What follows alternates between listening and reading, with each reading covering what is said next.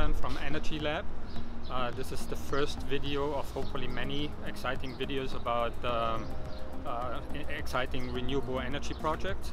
Today we are here now at the Welcome Center of Nurai Island, and in a few minutes we'll take a boat ride, about 15-minute boat ride from the Welcome Center to the island.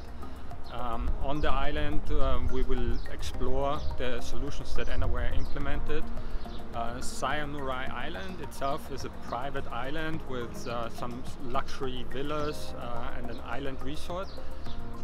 Occasionally the whole island is booked out by royalty, and that sort of illustrates the level of exclusivity that the island has and the resort has.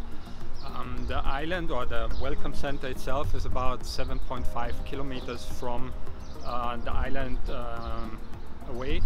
So yeah, let's go on the boat and take a ride.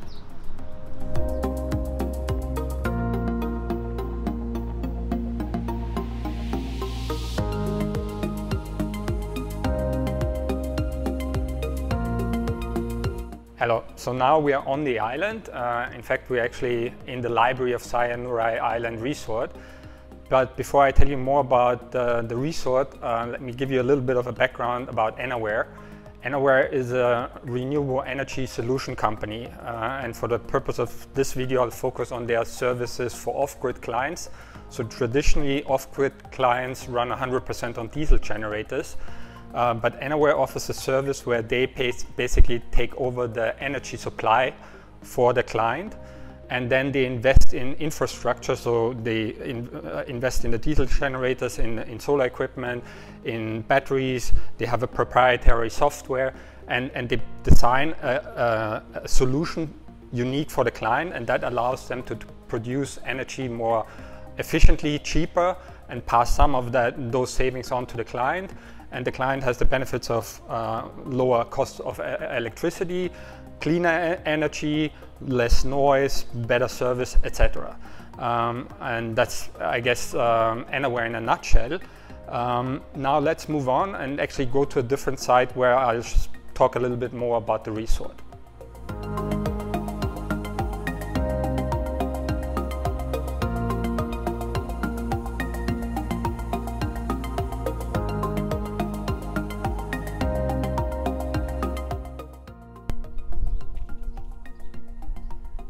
Currently the island consists of 32 beach villas that you might be able to see here in the background, 10 beach houses, 14 water villas, 10 estate villas, a spa, 2 restaurants, and a lot of facilities for entertainment. From an engineering point of view, one of the challenges here on the island is that the summer loads are very different to the winter loads, so that's something that Enerware had to consider. Obviously they need to provide reliable power during the summer, but not oversize the system too much for the winter. Over the years, also Enerware constantly increased the renewable energy share. So right now, on a January winter day, during the day, Enerware can provide roughly 60% of the energy with renewable energy. So actually let's now start looking at the solar diesel hybrid solution, and let's start off with the capacity, the diesel capacity, and let's go to the diesel plant.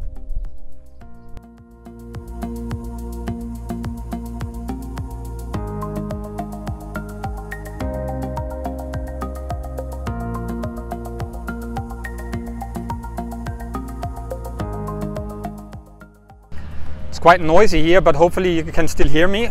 We're here now at the diesel generator plant. Originally, when Enerware took over the site, so Nurai Island, they had distributed the diesel generator plants on 3 sites. Enerware centralized it here. Currently they are running 6.2 MVA as prime and 4 MVA as backup generators. And as mentioned, it's noisy and dirty and smelly. So this was strategically located as far as possible from any of the buildings or resort, etc. So now that we're here, the staff accommodation is not too far from here, and there is the first solar plant that I want to show you. So let's go there now.